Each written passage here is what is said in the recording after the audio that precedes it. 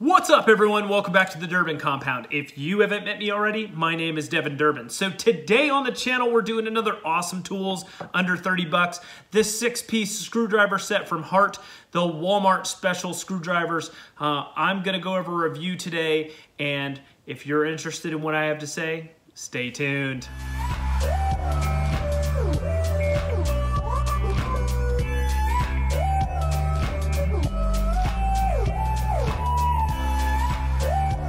All right, guys, before we get down to the review, I just want to welcome you to the channel. If this is your first time, check out some of the other playlists I have. We do everything from chasing the best work footwear to DIY, some how-to videos, up to stuff like this, awesome tools under $30. So let's get down to the review of the screwdrivers. So this is the HART screwdriver set from Walmart. Okay, this 6-pack of screwdrivers will cost you $10.97. A great value for what you get. So I've already spoiler alert, these are pretty darn good screwdrivers for $11.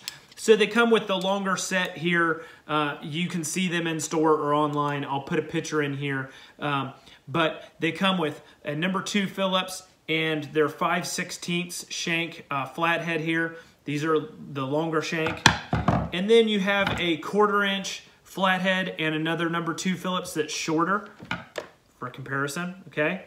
And then you go down to the number 1 Phillips and the 3/16 flathead. So 6 screwdrivers, awesome value. I mean, you're just under $2 per screwdriver. So something that I've never seen before in a screwdriver is a hole for whether it's hanging on pegboard or maybe it's tying off to a lanyard. Maybe you're working in a bucket truck or you're up on a man lift. This would be a great option for you if you need to tie off or make a lanyard for these, just so you don't drop them on anyone below. So great option there. I've never seen it on any other screwdriver that I've ever messed with, but the hole could come in handy for sure. I don't use it, but somebody could use it out in the trades.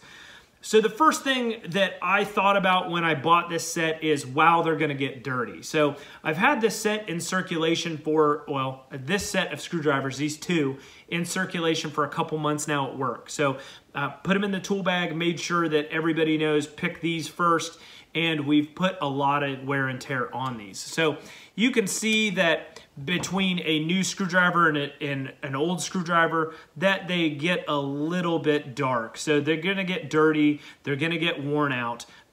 Heck, I've even used the end here as a hammer, like you're not supposed to. I've used it as a pry bar, like you're not supposed to. Remember, always use the right tool for the right job. But these screwdrivers have held up awesome. So, I mean, they're not all that dirty when it comes down to it, and they should clean up, whether it's with WD-40 or some all-purpose cleaner. These should clean up very, very easily. The tips have been awesome.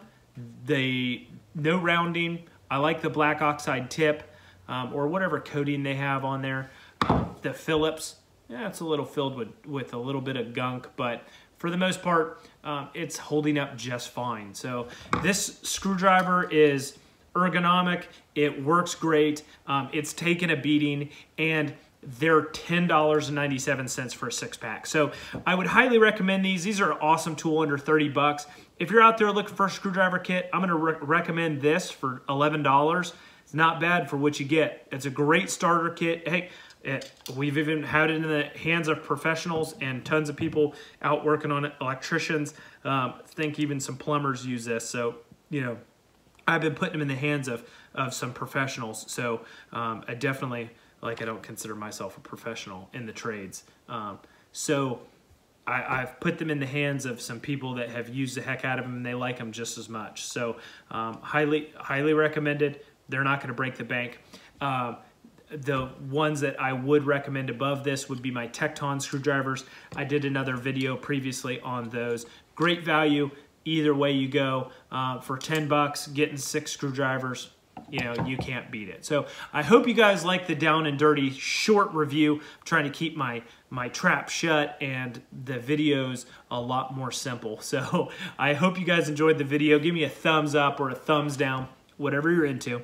And I guess we'll see you guys in the next video.